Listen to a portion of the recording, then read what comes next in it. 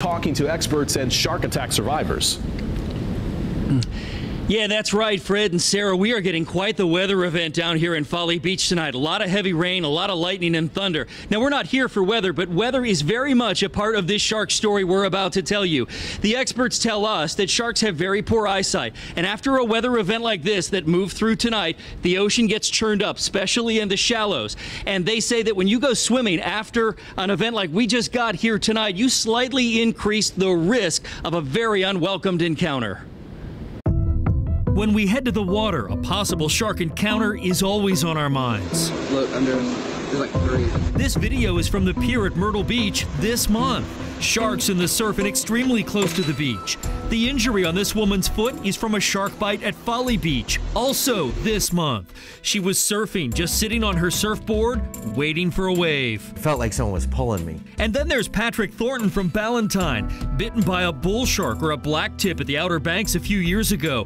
He was in the water body surfing after a storm. It put puncture wounds in my back. Patrick told me the shark just kept coming at him. His sister was watching from the beach and told me it literally jumped out of the water at him. But he did what you are supposed to do if you ever find yourself on the business end of a shark. He was wrapped around me, so I started hitting him on the side, and then I used my elbow too to kind of jar him loose. Amanda Brewer swims with sharks, both in cages and out. They're so graceful, they're so intelligent, they're so misunderstood. Amanda is a shark conservationist and gets about as close as you'd ever want to get. In fact, she took this picture of this great white shark. She too says, fight, punch, kick, and go for the eyes if you are being bitten. If you kind of are just laying back and letting it happen, they could mistake you further for prey. But if you're fighting back, then they're likely going to let go and keep moving. Most shark attacks are mistakes, the result of murky or stirred up water and just bad timing. If you happen to see a shark, don't freak out and don't make sudden splashy movements to get out of the water or back up on a boat. Most shark bites happen in only 3 feet of water. So how do you avoid an unwanted encounter? Well, don't swim when sharks are active. The experts say early morning and late evening a bad idea.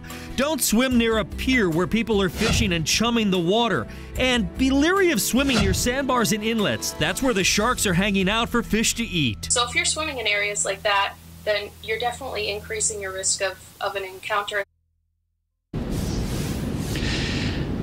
All right, 2 more things to consider. You know, a lot of us like to take our dogs to the beach. We even like to swim in the ocean with our dogs. But the experts told me that swimming with your pet in the ocean and their erratic movements can attract unwanted attention. Also, not a great idea, they say, to swim with a lot of jewelry on. You know, when you're in the water and the sun reflects into the water, that jewelry can often mimic a fish scale. So just a couple of tips there to consider as you head to the beach this summer for a very safe summer, we hope. One more thing, the experts also tell us you are more likely to be involved in a car accident on your way to the beach than you are to be encountered with a shark in the water. So just some perspective and context there. Reporting live at Folly Beach, I'm Bill McGinty, NBC Charlotte. All right, Bill, thank you.